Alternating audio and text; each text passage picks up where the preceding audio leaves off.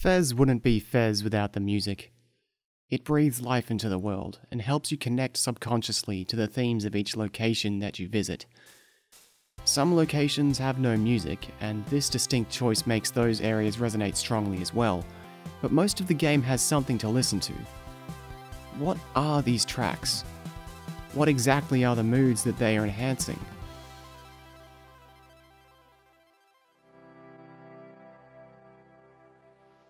Legend rolls over you in waves as the game opens. It calms you, brings you into the state of mind you should be in to play Fez. It also has a slight mournful quality to it as it approaches its non-existent conclusion. With the name it has and the fact that it plays at the title screen, it makes it seem like the events of the game are a foregone conclusion, something you can only bear witness to even as you have an active part in it. Or maybe it refers to something in the game. Many places are sealed away. One of them could certainly be a legend among one of the villages. Perhaps we'll never know.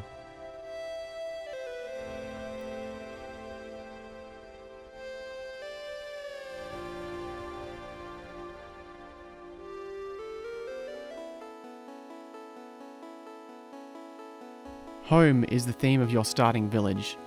It's a comforting, friendly theme. It has a happy innocence to it that makes it appealing. It's small and self-contained and doesn't echo off into the open air as if there's more to discover. As far as the village and the track are concerned, this is everything in the world, and it's always refreshing to come back to, no matter how far into your adventure you are.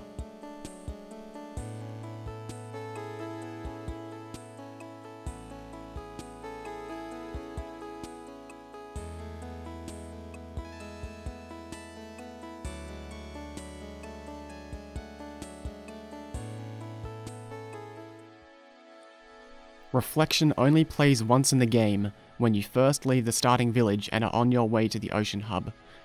It is a long track, and one that you'll barely notice, but it exists to mark a transitional state. By virtue of hearing this track, you are leaving the confines of your life, where you were safe and confident in everything you knew. Things are already starting to change, and you can never go back to being the person you used to be, living the way of life you used to live.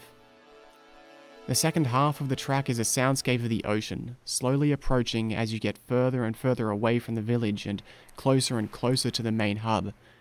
With how long it takes to fade in, it makes it clear just how far removed from the starting village you are, and just how large the world before you is.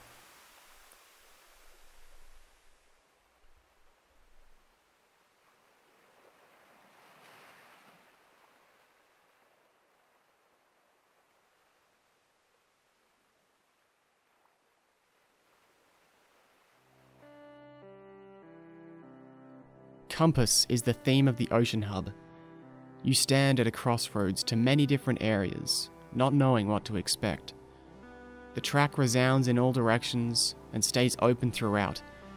It encourages exploration in any direction you choose, yet also has a certain lazy quality to it that allows you to feel okay with just sitting down and staring off into the reverse sunset.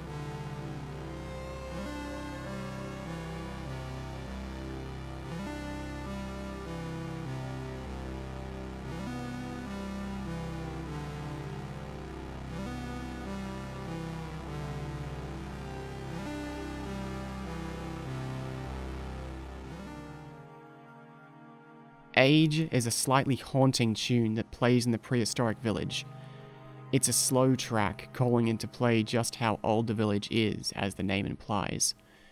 I encourage you to listen to the full track yourself, as it tells an interesting story of the history of the cave people, how they lived, and how their lives were forever changed.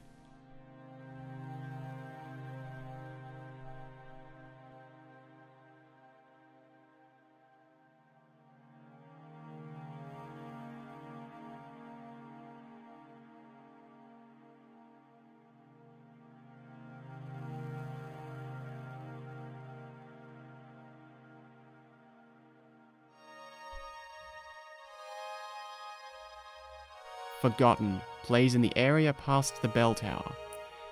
The area looks incredibly similar to the cavemen village, with larger, flatter structures than the more cube-based geometry of most other areas. It's a theme of regret, mourning these places that may have been important once, and while they still stand mostly intact, have been left by the wayside.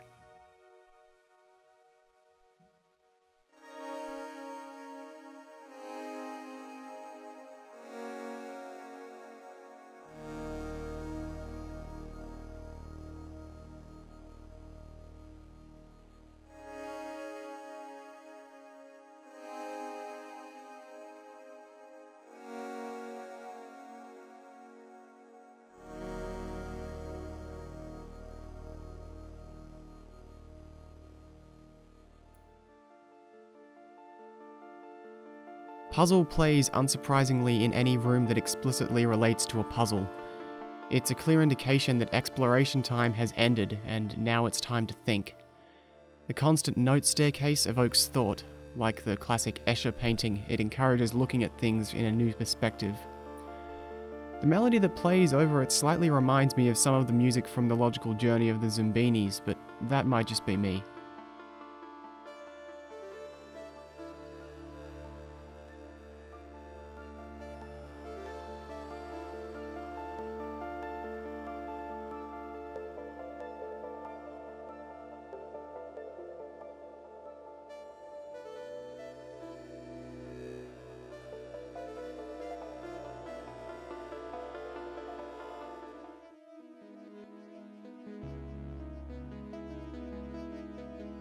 Nocturne has a slightly distorted sound to match the slightly distorted visuals of the Neon City. It almost sounds like rain, but like it's constantly phasing in and out of normal space. It has a generally more melancholy sound, yet high notes interject every so often, much like the clear blue sky interjecting on the darkened landscape, disrupting the otherwise consistent aesthetic.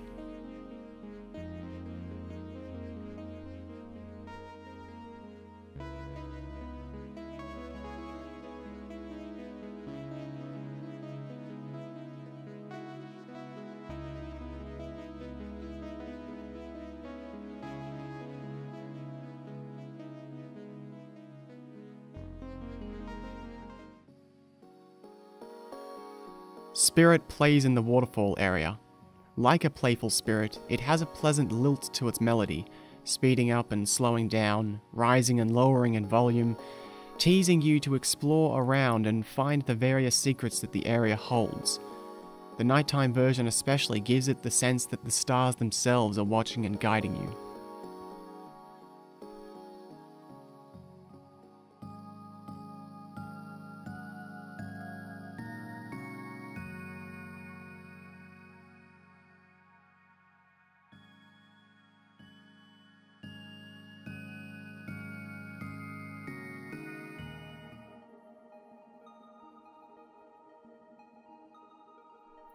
Formations, echoes in the mines.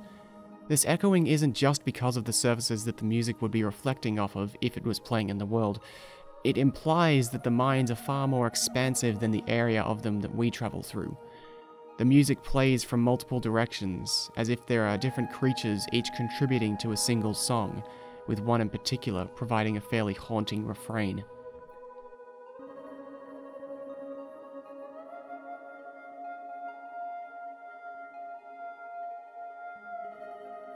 The bass that intrudes halfway through represents the human force, tunneling deeper, attempting to extract whatever it can, until everything dies.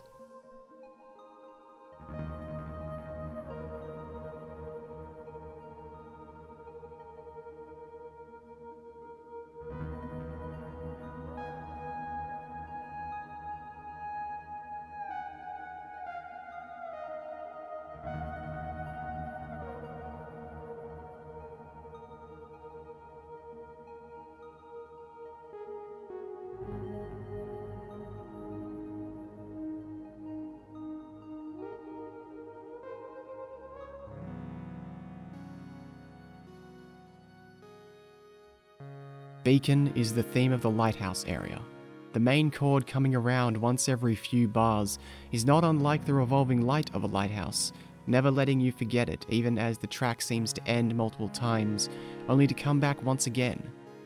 Like a compass, it has that perfect tone of laziness that makes you want to float along endlessly to it.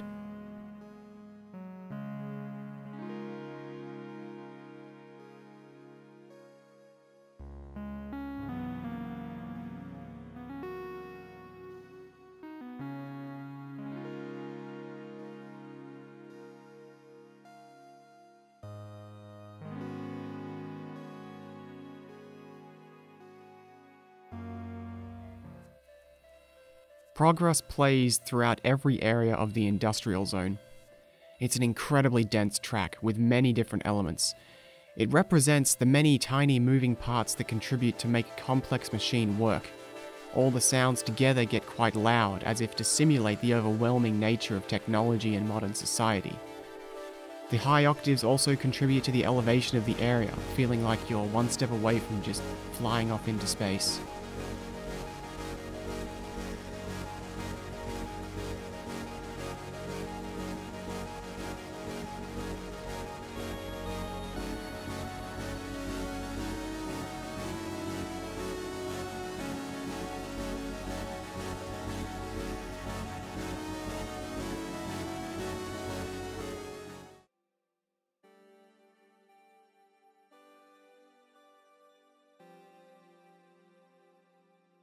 Majesty is the ancient village's theme. It has a quiet beginning, but quickly breaks into its full volume. The triumphant nature of the track not only helps you feel accomplished for having found the people who have clearly built the structures you've been exploring, but also instills a sense of awe at these villages, so much more advanced than you.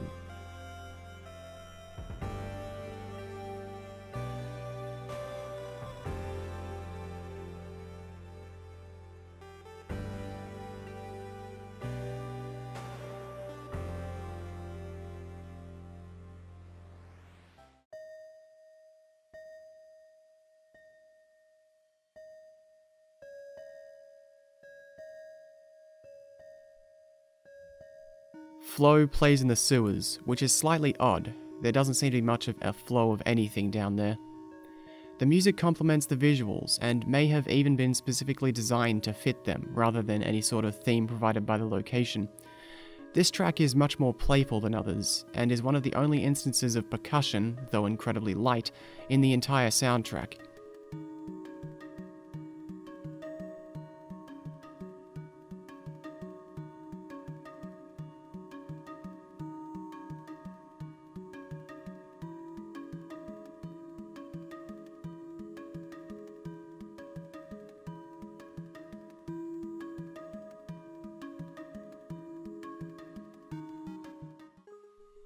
Nature follows you as you climb the great tree. It's a quiet track, and the way most of the notes fade away almost immediately matches the feeling of being in a shaded wood with sunlight filtering through the leaves almost perfectly.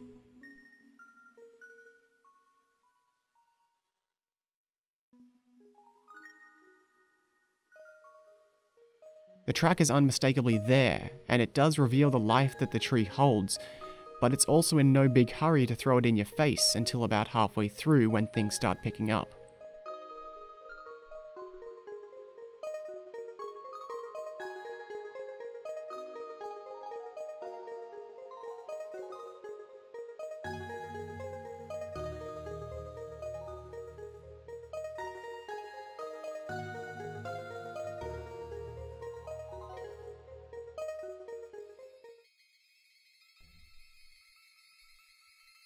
Fear is the music of the graveyard, and the music of a growing thunderstorm. The main refrain of notes playing over and over reflects the nature of the pitter-pattering rain, while the bass that crashes in after a while brings the harshness of lightning and thunder.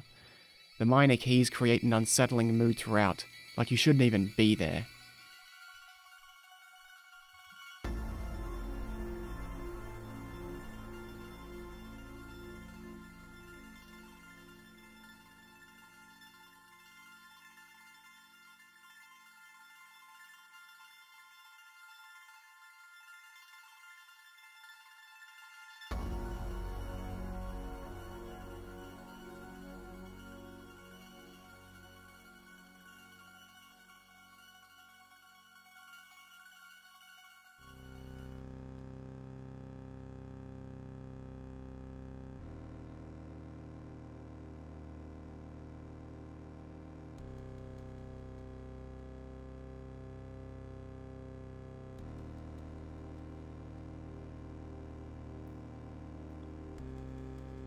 Death can be heard in the place of death as you solve the mystery of the mausoleum and swim through the blood sea to collect your precious artifact.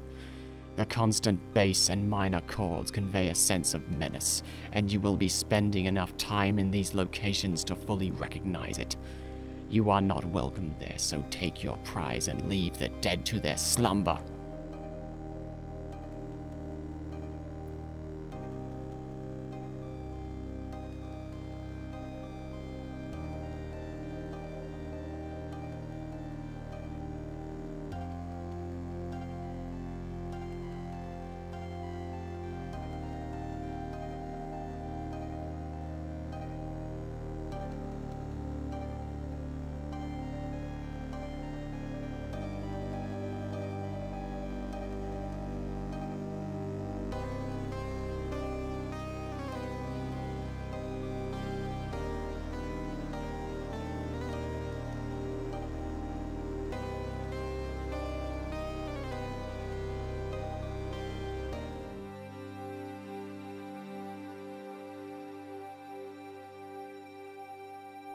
Memory is the tune of the ruined village. It has similar chords to Majesty, emphasizing the connection between the two locations.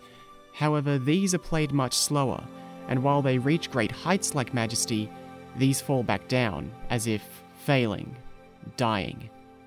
Obviously, the ruined village looks similar to the ancient village, but was it really just the previous village that they abandoned? They look almost identical, and it's called Memory, which suggests that this has some connection to the past. Are they really two separate locations, or did somebody in this world discover the secrets of time and space?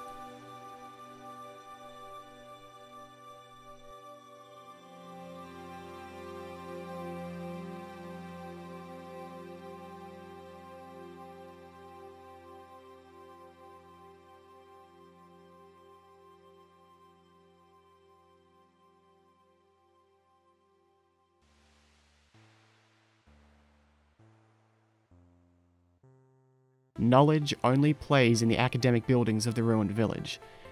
It has a similar sound to Puzzle, as both entice you to think. As well, this is one of the loudest tracks at its normal volume. It's overpowering, like the information surrounding you could swallow you whole. You are there to learn, and this track emphasizes that fact.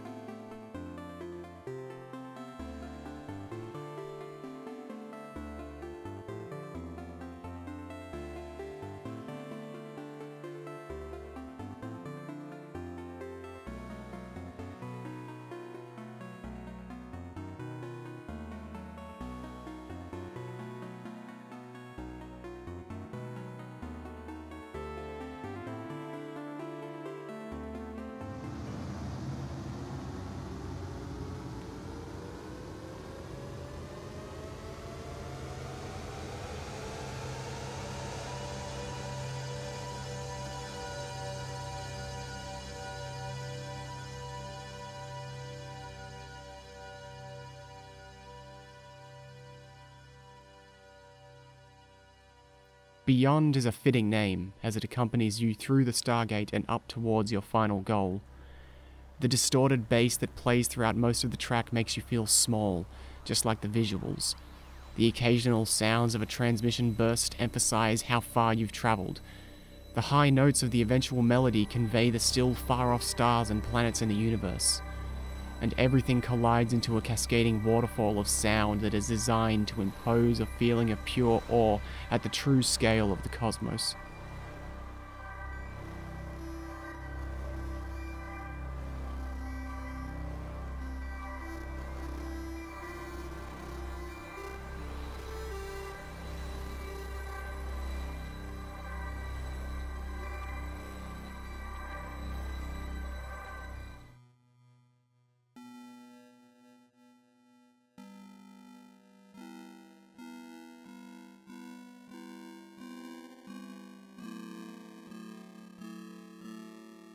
Continuum is an arrangement of Chopin's Prelude Opus 28, No. 4 in E minor. The composition has no official title, however Hans von Bülow gave it the title Suffocation to match the sense of despair. The piece was played at Chopin's own funeral by his request, and it's almost universally recognized as a theme of death, which fits with the way the world is breaking down into nothingness as a result of Gomez's failure to reconstruct the hexahedron. The irony in pairing this piece with the upbeat victory theme for the ending is almost certainly not lost on Disaster Piece and Phil Fish.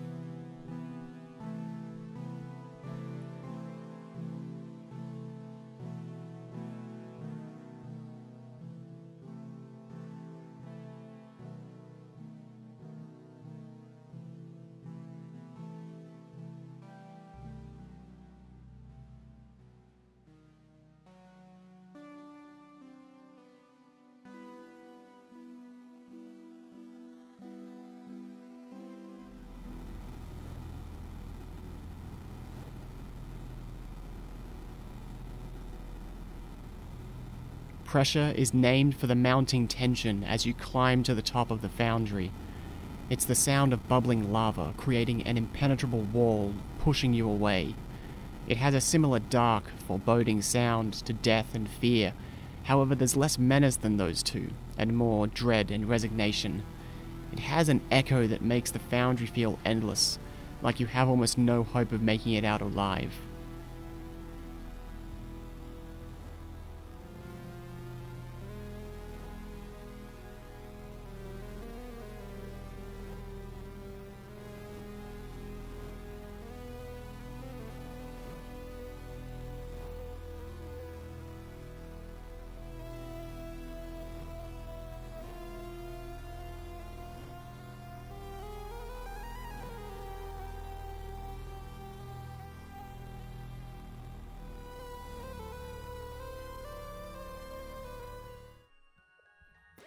Sync is named for the platforms which appear and disappear in time with the music. It is, perhaps, the most energetic track in the game. The percussion is prominent here, as a means to keep the beat. Similar to the secret area of the mines being a complete aside, the music doesn't have much of an emotional theme or deeper meaning. It's just a fun track that exists to propel you from platform to platform.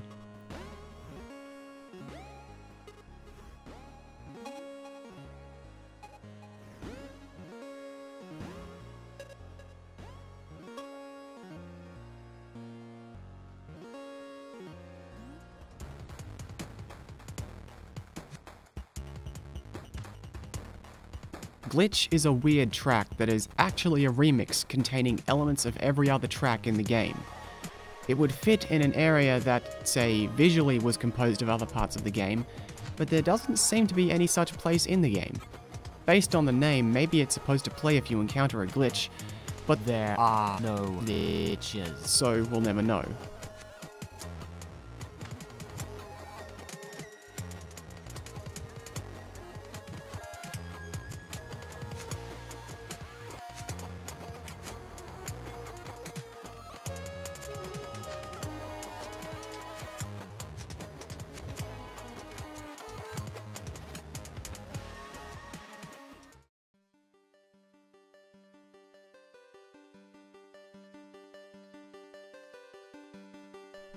Adventure is the theme of the credits.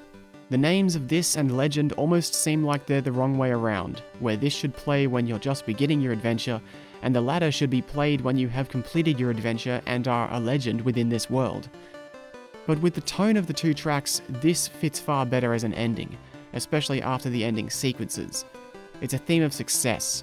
It's music that plays that reminds you that you've accomplished something, and as it plays, it encourages you to think back on the places you visited and the tasks you performed to get all 32 or 64 cubes. It's probably the most self-affirming track in the game.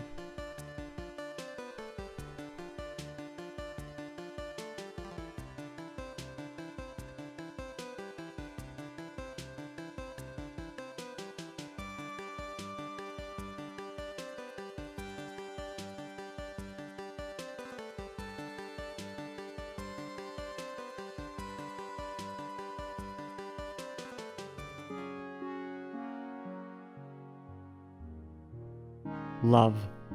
It plays in one location and is the most warming track there is. It's not friendly, it's not menacing, it's not ambitious. It's simply warm and loving, cradling you in its embrace, making you want to stay there forever.